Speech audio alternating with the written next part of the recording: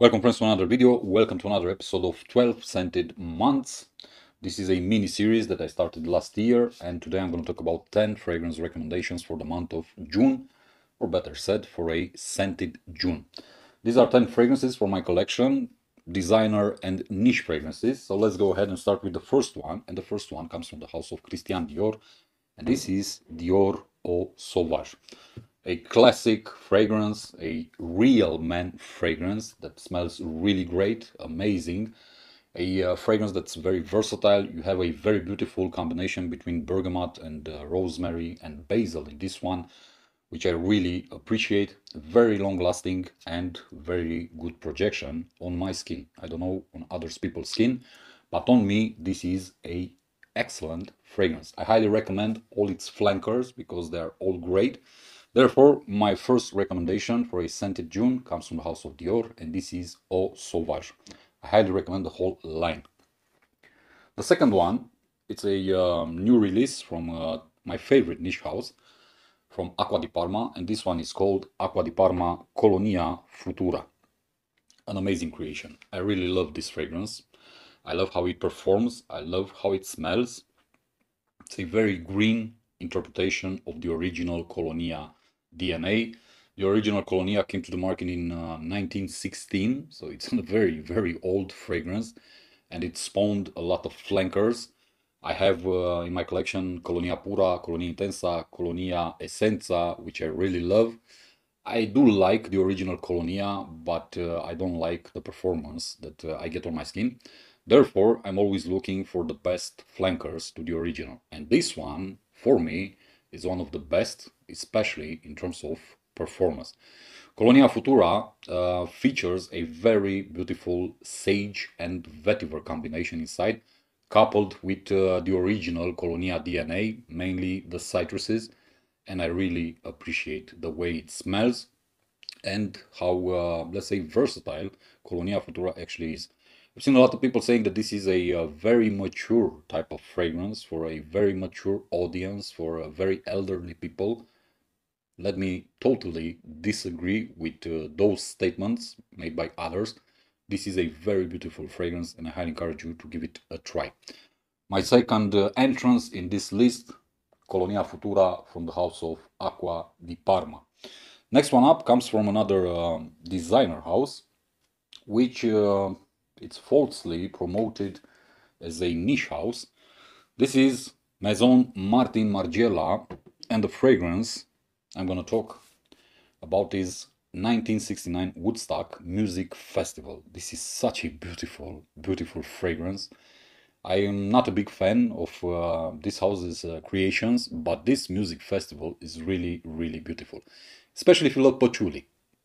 If you love patchouli, if you love cannabis, because this one features cannabis, and I've seen people comparing this one to Nasumato Black Afghano, but they are nowhere similar. They don't smell alike. The cannabis in Maison Martin Margiela's music festival is very subdued. You only get hints of cannabis, but you do get a very beautiful patchouli note. Very beautiful creation with a very good performance, very good sillage and projection. And I see this one being worn also in June, mainly because the temperatures right now are basically similar to spring, at least where I live, so they are quite moderate. Therefore, in the evening, especially, I see this one being worn really, really nice. This is a very sensual fragrance. It's very cozy, very comfortable at the same time. So, I highly recommend it. Music Festival from Maison Martin Margiela. Next one up comes from the house of Penhaligon's, and this is a very beautiful fragrance if you love florals. This is Ostara. If you love Narcissus, this is the fragrance to go. Very, very beautiful combination between Narcissus and beeswax. You also get some aldehydes, you also get some citruses, you also get some woody accords. A very, very long-lasting fragrance on my skin with very good projection and good sillage. This is again a fragrance for, let's say, the moderate temperatures that you're going to get in June, and also for evening time. This is also, again, very sensual, very comfortable, very cozy, very elegant and clean at the same time, and I simply love the way that it smells. Ostara from the house of Penhaligans. Highly recommend this house. Next one up in this list comes from the house of Mancera, and this is Kumquat Wood. A very, very nice, freshy, woody, aromatic fragrance. You get a lot of spices, but to my nose, you get a lot of pepper inside this one, coupled with some flowers and also with a very beautiful note of cedar. This to me feels like the premium version of a designer fragrance that I owned a couple of years ago called Lalique White.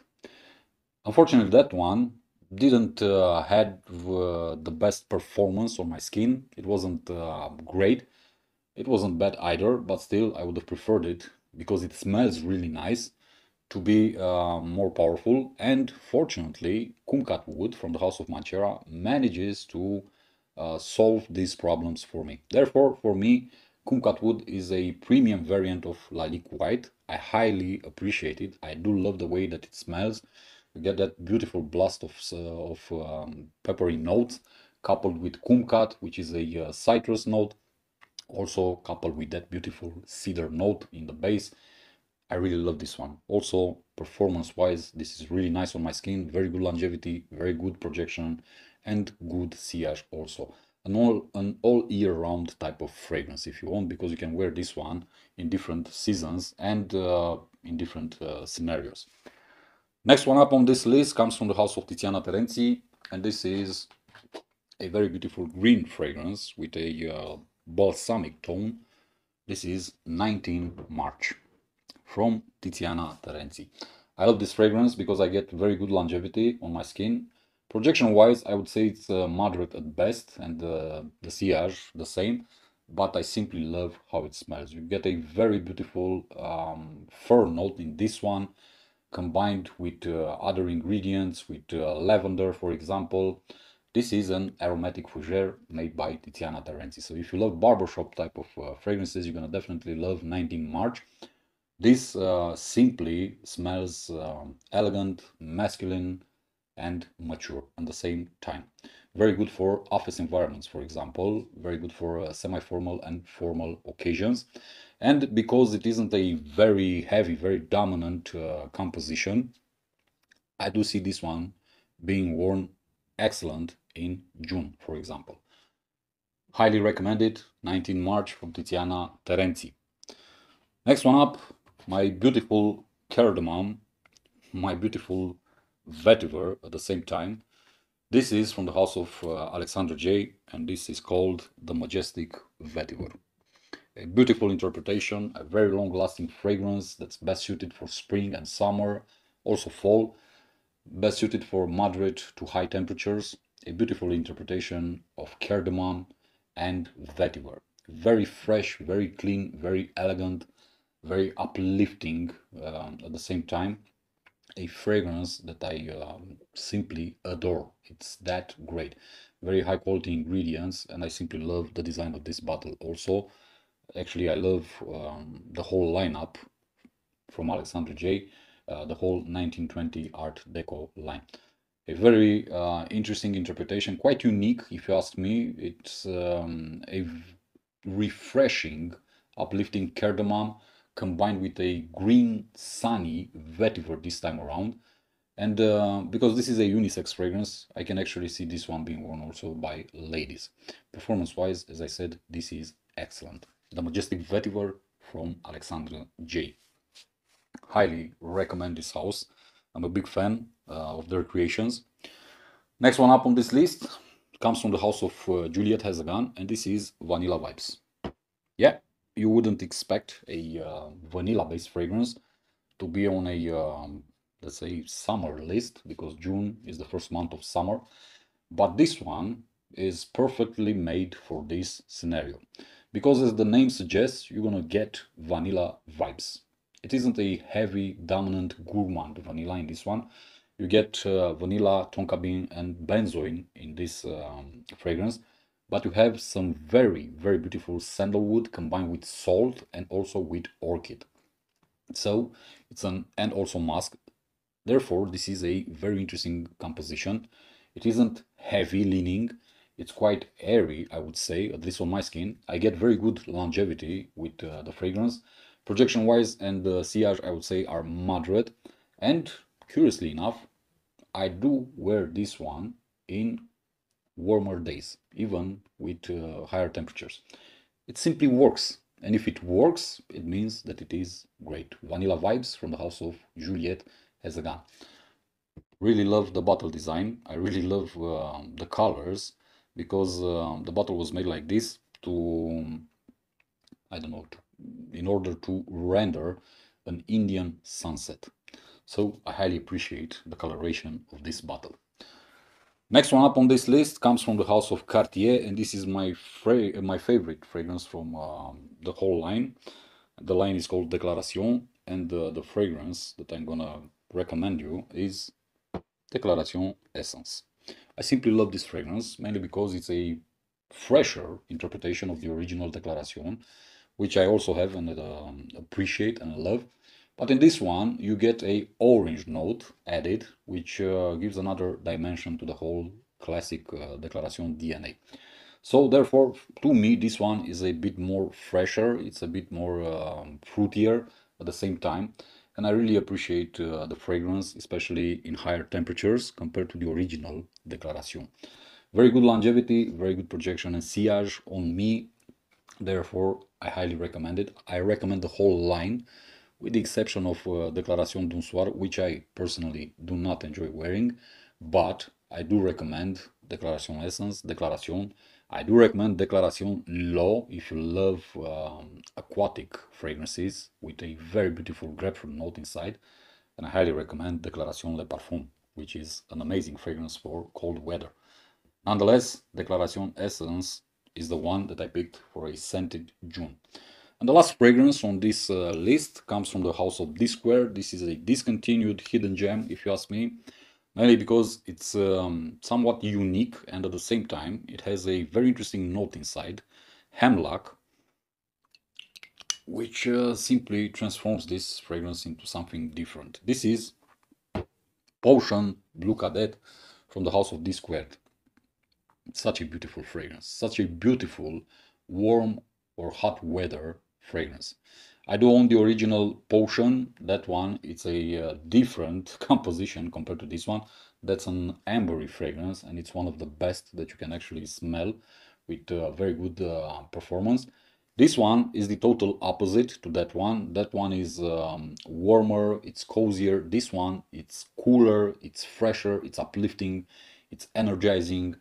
It's a bit green at the same time. It's a bit citrusy and also woody, just like the House of D-Squared has always made their fragrances. I simply love D-Squared Potion and D-Squared Potion Blue Cadet for what they are. I love the performance that I get with this one, and it's a treat every single time that I decide to wear it, especially in hot weather. It simply works. Unfortunately, it got discontinued with all the other fragrances from the old line made by D-Squared. Unfortunately, it's almost impossible to find it and to buy it. I was lucky, I managed to secure this 100 ml bottle, and fortunately I have it and I can enjoy wearing this one for the coming years. These are my top 10, I wouldn't say actually top 10, these are my 10 recommendations for the month of June, for a scented June. These are niche fragrances and designer fragrances which I highly recommend, which I highly appreciate. As always, try to buy samples or decants to test them out on your skin, to see how they perform, to see how they interact with your skin's chemistry, and only afterwards go ahead and purchase a full bottle. If you are interested in decants, I started decanting my whole collection a couple of weeks ago, but I decided to actually decant and to also export my decants abroad. Unfortunately, I will only work in Europe and Europe alone. If you are interested to buy decants from the fragrances that you see in this video and from all the fragrances that I have in my collection, I'm going to leave in the description of this video an email address where you can contact me and there we're gonna talk about everything, decants, prices, and everything else. Therefore, if you are interested in purchasing decants, I'm only decanting at 10 ml, so be advised. I'm gonna wait for your email and we're gonna talk there. As always, my friends, thank you for watching. Thank you for your attention. Be safe, be good, and remember, smell good, feel good. Peace.